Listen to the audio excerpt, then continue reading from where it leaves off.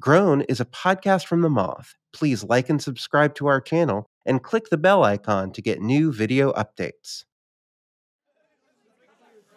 When you're online to give in your ticket for the dance, you can already hear the music coming through the door of the school gym, which smells like Axe body spray, but with like a layer of Febreze over it because they tried to hide it for the dance.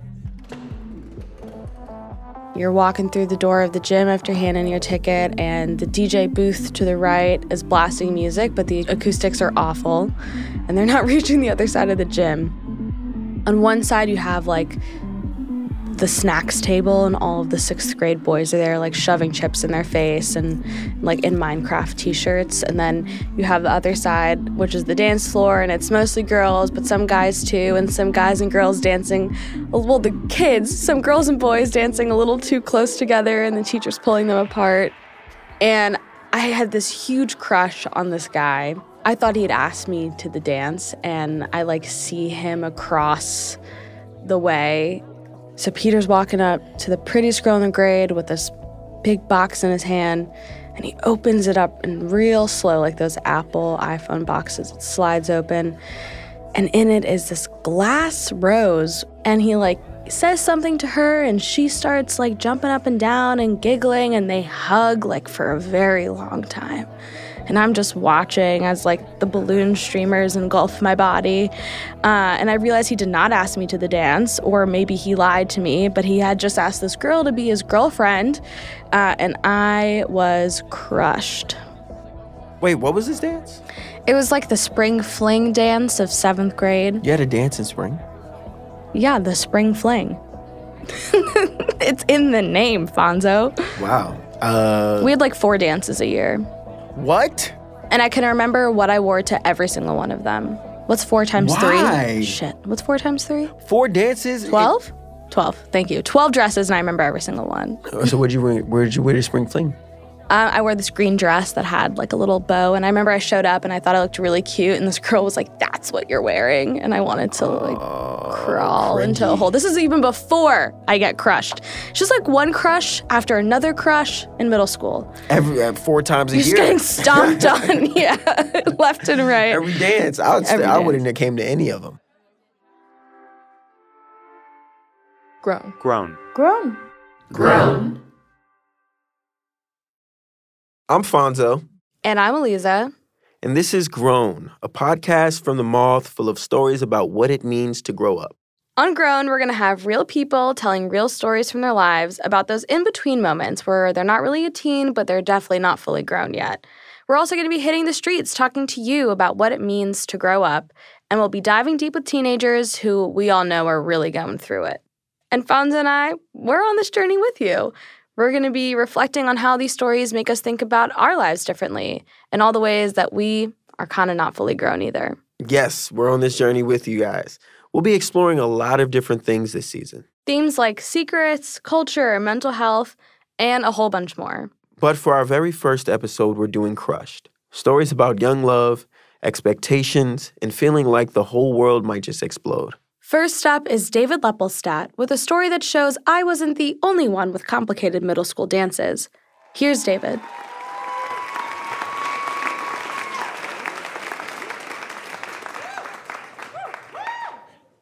So throughout my middle school career, I had many different crushes. It was about the time when I started to develop real feelings for my peers, but no one was allowed to hear about any of them. The first reason, rejection.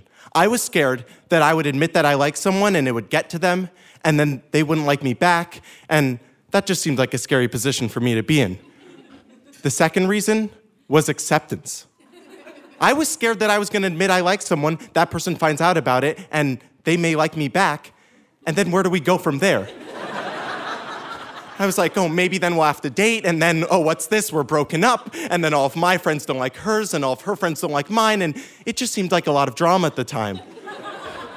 But then 8th grade came, and along with 8th grade came my biggest crush of all. It was on this girl named Rachel, who sat next to me in geography class, and it just seemed like there was this time in my life where I was only going to school just for that class and just to sit next to her and race her on the geography video game and see who could name more countries. She was just amazing. Like, we had all these inside jokes with each other, and I just had this feeling that I couldn't hold on to this crush any longer. And lucky for me, our middle school prom was right around the corner. That's right, I went to a small progressive middle school, and we had a prom for the 8th graders. So I was like, that's a great entrance into this romantic scene in my middle school. I'll ask Rachel out to prom. So I went home and I looked up on Google how to ask someone out to prom. And I come across these things called promposals, which are these sort of like proposals for marriage, but this time for the prom. And a lot of them had this musical element, like someone sings a song or does a dance. So I'm thinking, hey, I'm kind of musical, I can do that. Next thing I know, I'm waiting for Rachel outside of class, ukulele in hand, and I sing her a song asking her to prom, and it's a little bit overkill. People are like, you could have just got flowers, but she's laughing, and she seems to really like it and perhaps think it was cute, and she says yes, and I'm like, wow, this is so cool. So next thing you know, we're at prom, and it's this under the sea theme. There's inflatable lobsters on the floor. Every table has a seaweed centerpiece.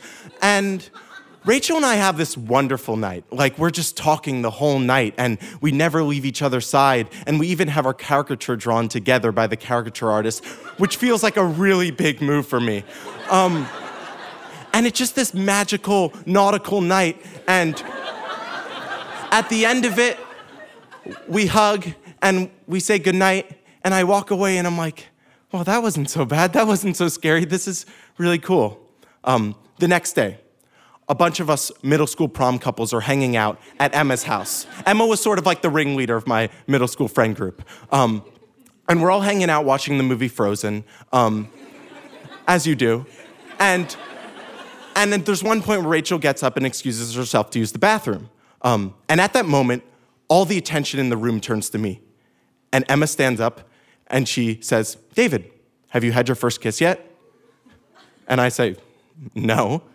And she says, oh, well, Rachel hasn't had her first kiss yet. And she leaves for camp tomorrow for the rest of the summer.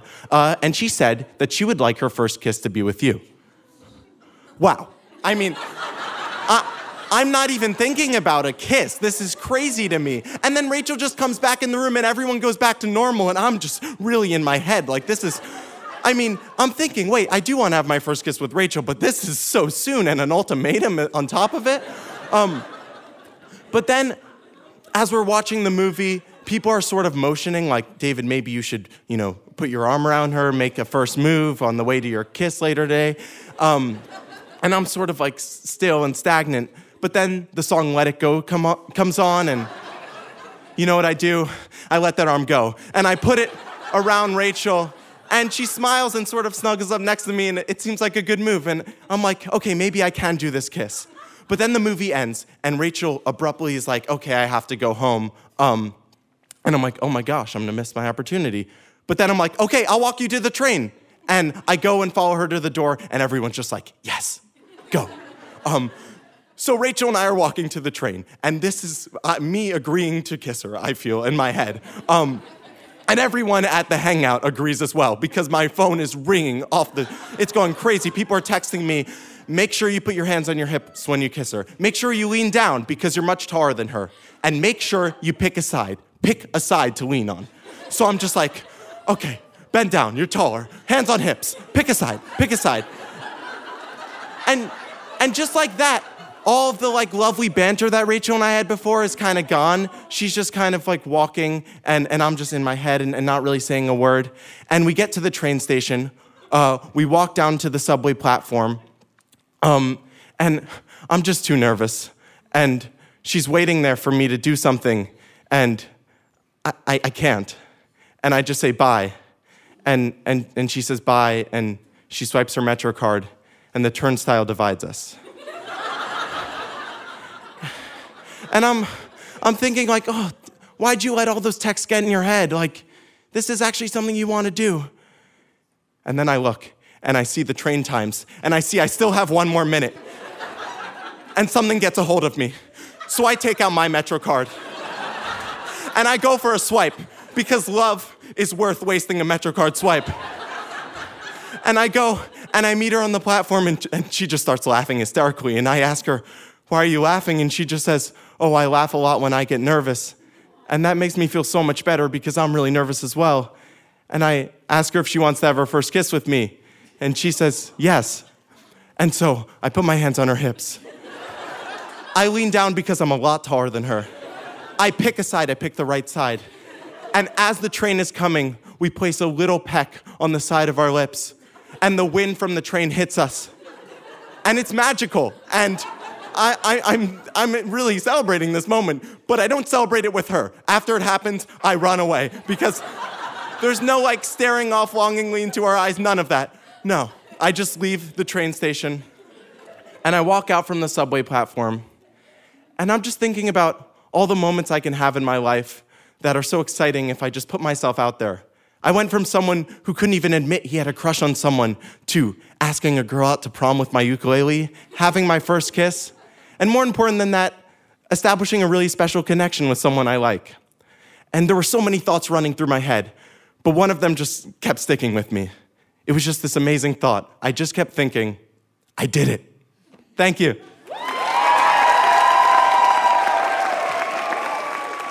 That was David Lepelstat. We'll be asking every storyteller that appears on Grown how their younger self would describe them now.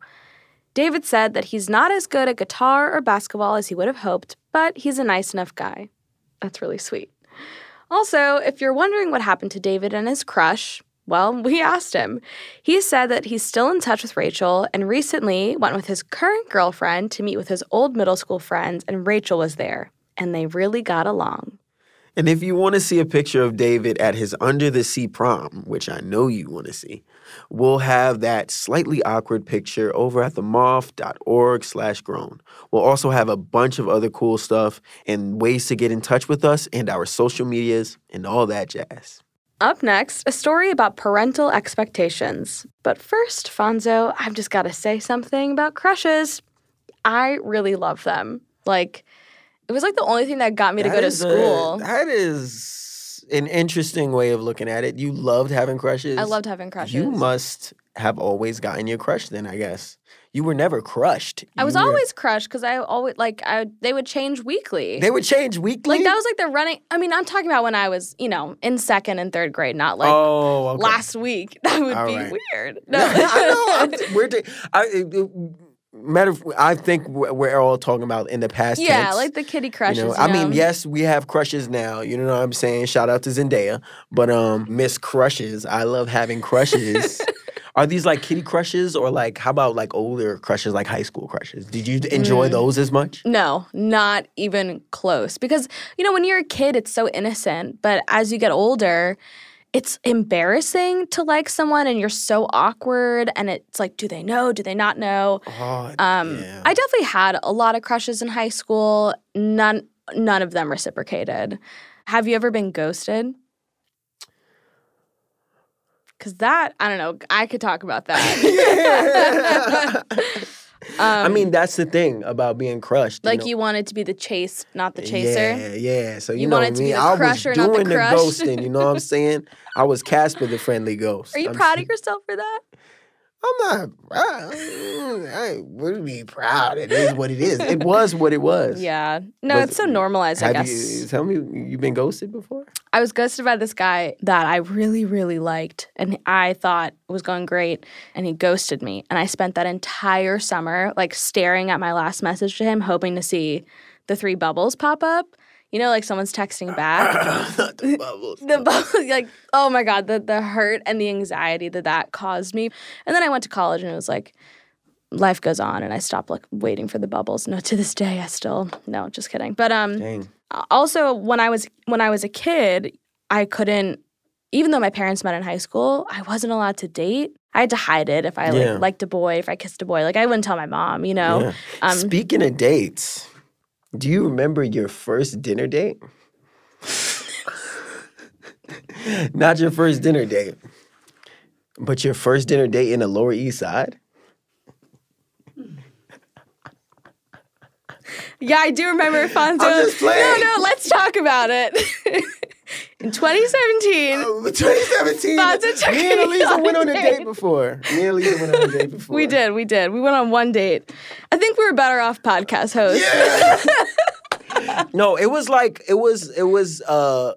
You slid genuine. It was a genuine date. It was nice. It was cute. It was I was like, let's do it. It was like I felt like it was like my first experience on an actual date, and so like That was my first date too. Yeah, I was like, so Yeah. I needed that experience. Yeah. Yeah. I never felt some type of way about it. I was like, No, because it also was- we it knew was a- each other it- for so long. Yeah. Like, we'd known each other. Like, before then, we knew each other for like 2 years. So it was just like, I was like, oh, I might as well. Like, I don't know. Yeah. I believe in platonic friendship between two. No. I mean, when I asked you, I was asking you on a date. No, I know. I know that. I wasn't like, my friend Fonzo's taking me to dinner. It was a great, I think it was a great dinner regardless. It was. I had a great time. And like, that's We the thing. ghosted each other, though. We ghosted each Speaking other. of ghosted, we ghosted each other. Yeah.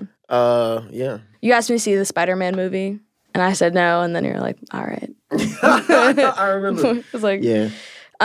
like when you felt weird about crushes growing up, did you have that like one person that you always went to talk about it? No, I didn't really have that. I didn't have that. Did you?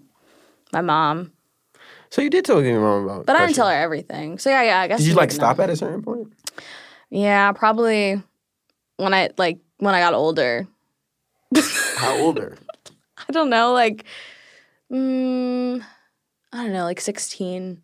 Mm-hmm. I don't know. Does your mom ask currently about you, like what's going on in certain situations?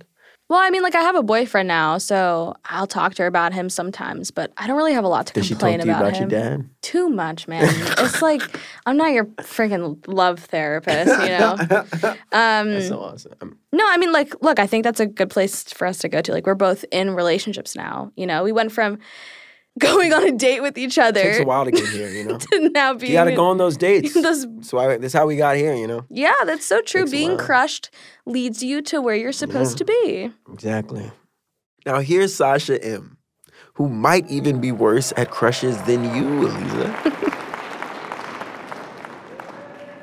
When I was 18, I was in a special pre-med program that would allow me to skip 2 years of college and enter medical school immediately.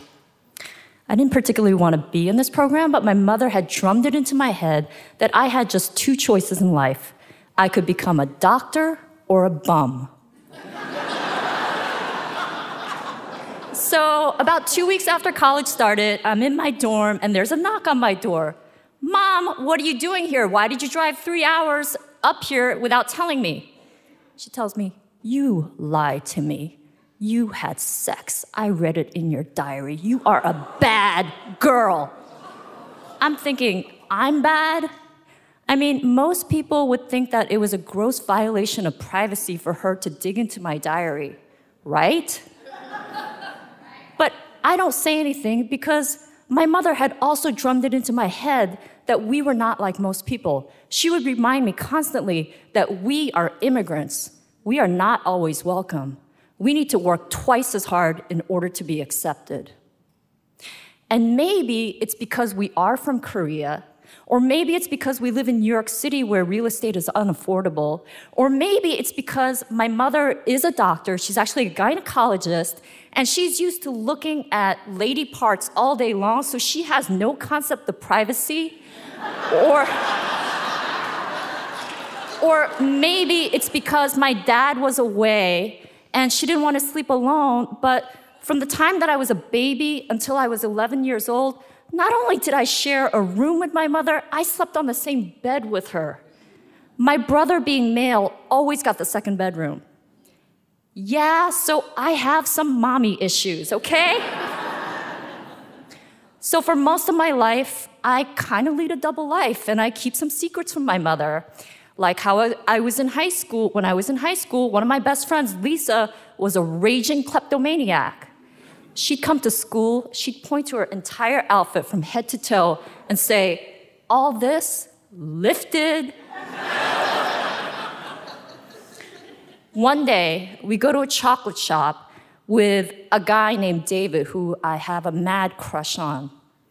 We're there, and I want to show David that I'm just as bold as Lisa. So when the security guard's not looking, I slip a gold foil piece of chocolate down my sleeve. As we're walking out of the store, my head is filled with visions of the school newspaper publishing an article saying, "Model minority exposed, yearbook editor fired for stealing $8 bar of Danish chocolate."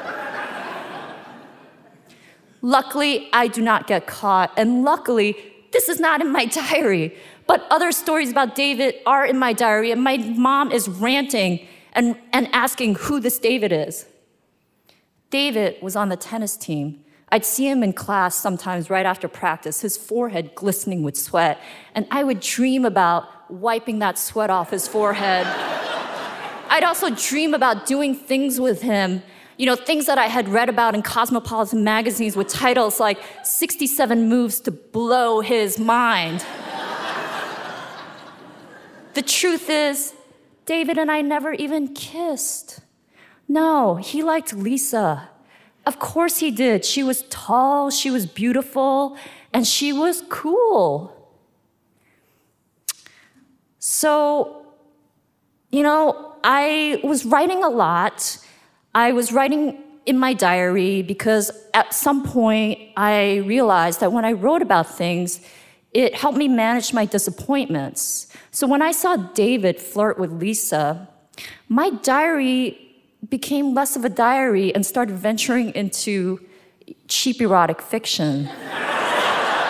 I started experimenting with sentences like, "He pulled me in close for a long, moist kiss.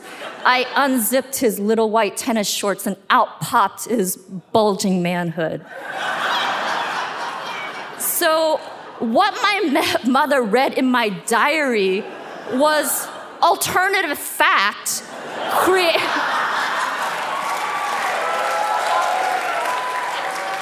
It was alternative fact created by a frustrated, pimply-faced, jealous teenager. But I don't say all this to my mom because it's just too complicated, and she's ranting and raving. She says things like, "Do you know how many teenage girls I see every day who get pregnant? Some of them don't even know who the father is. Do not have sex. Focus on your studies. You will get AIDS." And I'm like, whoa. Mom, you're a doctor. You shouldn't be saying these kinds of ridiculous things. Really. Goodbye. Don't have sex, she says. After this, she makes it a habit of calling me every single weekend and saying, "Don't have sex. Don't have sex." Sometimes she says this at the end of our conversation in lieu of saying goodbye.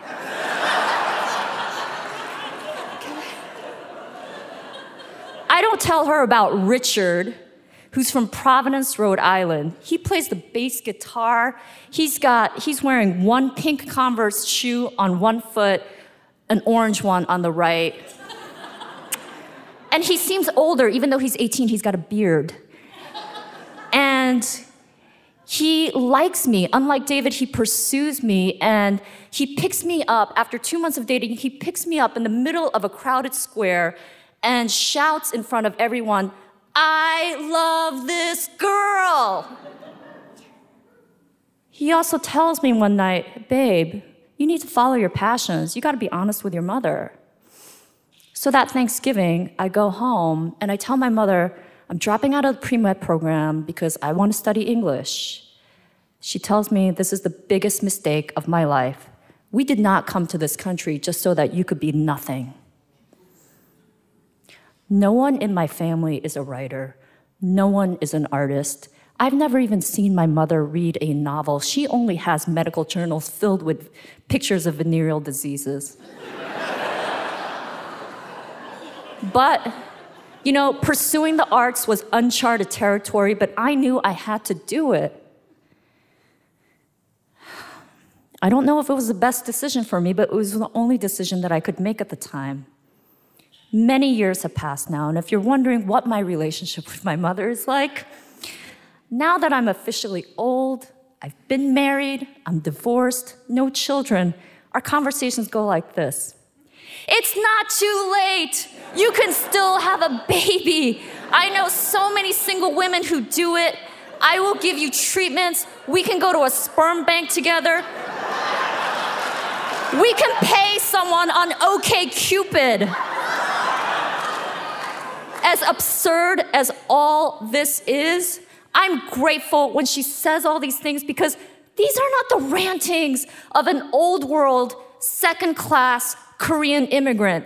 These are the ideas of a forward-thinking, freedom-loving, true-blooded American.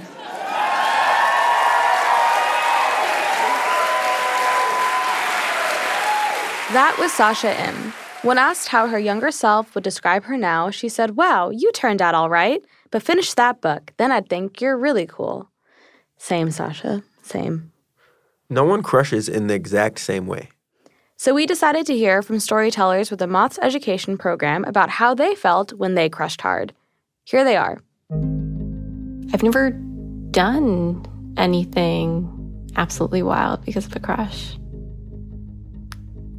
I'm just very afraid of putting myself out there, I guess. Yeah. I realized that I was, or that I am trans, non-binary. And I guess, like, it wasn't, in retrospect, it wasn't a crush. It was just, like, a huge, massive gender envy. But I appreciate that experience because it made me realize who I really am. I was in the library sitting opposite my crush, and she mentioned offhand that she liked the LaCroix seltzers, which I had never had at that point. But I all of a sudden was like, oh yeah, I love LaCroix seltzers. I drink them all the time.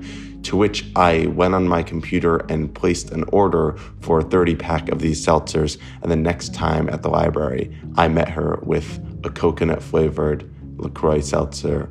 And she was like, oh, okay, thank you, that's cool. So I was crushing pretty bad on this girl in high school, and I found out that she loves anime and Japanese culture in general.